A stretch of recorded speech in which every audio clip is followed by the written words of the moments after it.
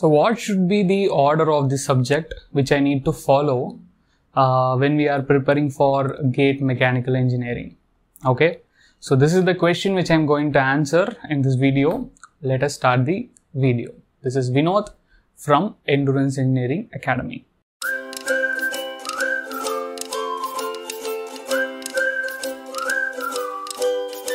So dear students, when the students started to prepare for a GATE examination, so I'm going to stick with mechanical engineering because I'm well versed in that. So I'm just going to talk about that area. So let us consider that there is a student who is starting his mechanical engineering, GATE mechanical engineering preparation, that is GATE ME preparation. Now when he's starting this GATE ME preparation, he might be having a doubt because if you go through the syllabus is very vast. Okay, it's not like one or two subjects of any one semester. It is like a subject of all the subjects which you studied during your majorly from third semester, fourth semester, fifth and sixth. Okay, like majority of the subject which you covered in this 4 semesters will be there in GATE syllabus. And of course, engineering mathematics and engineering mechanics will also be there, which you would have studied in your first semester. Okay, so majorly this is how the syllabus was oriented. And once if you go through the syllabus, students without having a proper guidance, okay, will be having a doubt which subject to start, which subject to which will be the ideal subject to start and proceed preparing. Okay, so let me just give you this information clearly. If you are a fresh aspirant, if you are going to start the preparation now, or you already started the preparation but not for like you have started maybe before 1 month or 1.5 months, or you are about to start your preparation, maybe you are in your second year or in your third year or something like that. Okay, so you are about to start your preparation, or you already started before some 1 or 2 months, or you are just now you are going to start. Okay, so this video is going to be useful for all those 3 categories.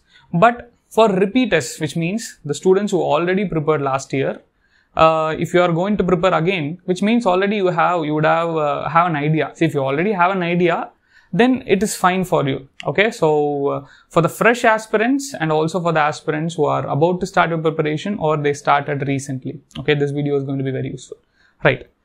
So which subject I need to start with? As I said already, if you have a ample of time, let me give you the example, ample of time in the sense 8 months to 12 months, okay, or even more. Okay, suppose if you are preparing for 2 years, suppose if you are in second year and you are going to prepare, okay, then you will be having 2 years, right? So 8 months to 12 months, I will feel that is the minimum time which you need to give for your GATE preparation if you are doing your GATE preparation along with something else. If you are taking a break, 8 months will be enough. But if you are going to prepare along with your engineering or along with your job, then even 12 months won't be sufficient. Okay, 12 to 15 will be the ideal. Okay, but as of the plan, if you have 8 to 12 months as of now, then this order will be ideal. If not, for example, you have only 3 months, you have only 4 months, that is you have only some 100 days or 110 days or 120 days, then this plan is not going to be suitable for you. Okay, then how to secure 50 plus marks? Okay, so in 3 months or 3.5 months, I have already made a video. Okay, so you can just go through that video. I will attach that video in the description. You can go through that. Okay, right. So now, if you have a solid 8 to 12 months, so that is the reason why I am making this video now in the month of May, June. It's an ideal time where you can, most of the students will be starting their preparation. So how to start? That is what I'm going to say here. Yes. See, it is simple. The first subject, which always I will recommend you, is to go with engineering mechanics and engineering mathematics. So I'm not saying one subject, I'm giving you 2 subjects, but there is a reason for it. See, these are the 2 subjects which acts as a base for many other subjects. Okay, and engineering mathematics also, I'm not asking you to cover the entire engineering mathematics at the beginning itself, because for mechanical engineering, if you're able to cover differential calculus, integral calculus and vector calculus and differential equation, okay, if you're able to cover these things at the beginning, those are the topics which is going to be helpful in other topics. See, the balance left out, linear algebra, probability, complex number, numerical methods, you can plan it later also. Okay, you can plan it a little bit later. But these things, these topics, especially calculus, if you're able to cover it at the beginning, it's going to be very useful for other subjects. And also, it has a good weightage. Calculus alone, it has some 2 to 3 weightage, 2 to 3 marks, and differential equations 2 marks, so around 5 marks only in these topics. Okay, it has a weightage, and also it is going to be very useful for other subjects. That is why I'm saying that engineering mathematics and engineering mechanics is the ideal subject to start with. And engineering mechanics, if you take, it's ideal for almost many subjects. For example, strength of materials. Okay, so many topics from engineering mechanics like centroid, mass moment of inertia, area moment of inertia, and whatnot. The basic of free body diagram, trusses, even trusses also. In strength of materials, there was a question which is linked with trusses. So if you go for strength of materials, many things we need from engineering mechanics. And also if you go for theory of machines, many things we need from engineering mechanics. So without engineering mechanics, studying strength of materials and theory of machines is not possible. Okay, no, I won't say that completely not possible, but it is like there will be a continuity which you are going to have from engineering mechanics to strength of materials, from engineering mechanics to theory of machines. Of course, if you are starting late, as I said already, if you have only 100 days or 150 days, 120 days, something like that, then you won't able to invest more time on mechanics at the beginning. So that time you need to concentrate on the core topics like strength of materials. Of course, okay, that is a different strategy if you have lesser time. But if you have more time, full time, if you are preparing for full time for balance 7 to 8 months, then ideally you can go with engineering mechanics plus engineering mathematics as your first subject. Either you go with mathematics, that is complete calculus, vector calculus, differential equation, and engineering, go for engineering mechanics next. So these two subjects, by covering these two, you will get a base. You will get a base for covering other subjects. Okay.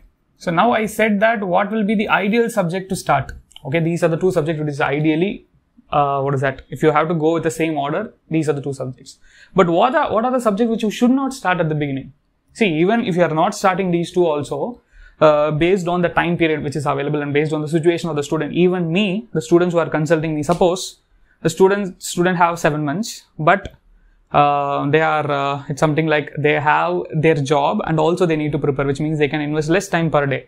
They are able to invest only 2 hours or 2.5 hours per day. Then I will alter the strategy a little bit. I won't ask them to cover mechanics at the begining. I will ask them to cover strength of materials, or I will change it according to the weightage and also the subject which they can cover without having any discontinuity. Okay, right.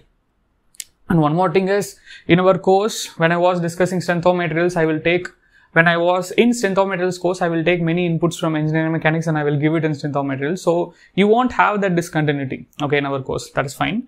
Where I was, right. So these are the two subjects which I said, which you can ideally start. But what are the subjects which you should never start at the beginning? If you are a fresh student, you should never start.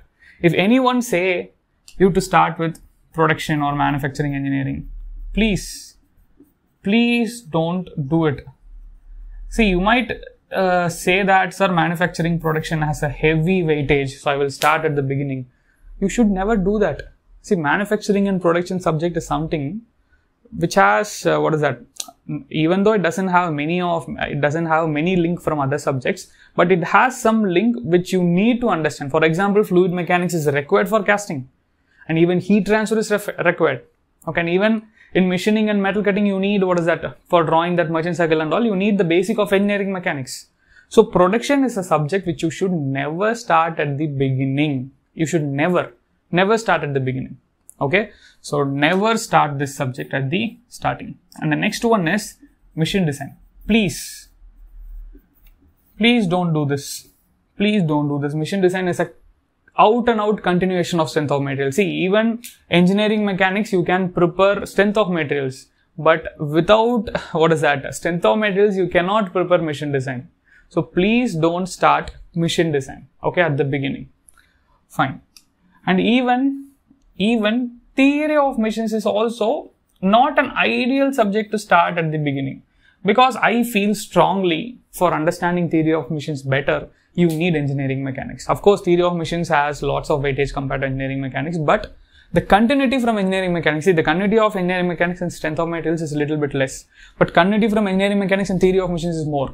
See, without engineering mechanics, understanding the first two chapters, that is the mechanism and the analysis, velocity analysis and acceleration analysis, it will be very difficult. You might get some shortcut method or something, but for understanding it properly, you need mechanics. You need that Euler's method, Newton's method, then only you will be able to have a good flow in theory of machines. Okay, so I won't recommend any of these subjects to be started at the beginning. Okay, I won't recommend any of the subject to be started at the beginning. Okay, So now what are the subjects left out? See, and also I forgot. Very sorry. Even I won't recommend you for applied thermodynamics. See, how can you start applied thermodynamics? Because without having a base of thermo, you can never start applied thermo. Like cycles, Rankine cycle, Brayton cycle, etc. So never you can start that also. And even I won't recommend you to go for heat transfer. Okay, I will recommend you to go for heat transfer only after completion of thermodynamics.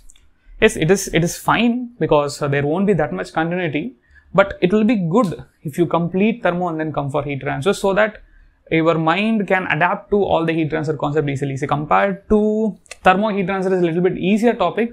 But still, I will recommend you to complete thermo and even fluid mechanics. The reason was, in heat transfer, there is a topic called as convection. In convection, we need lots of application from boundary layer theory. Okay, without boundary layer theory, learning convection, it will become difficult. So I will never recommend these subjects to be started at the beginning.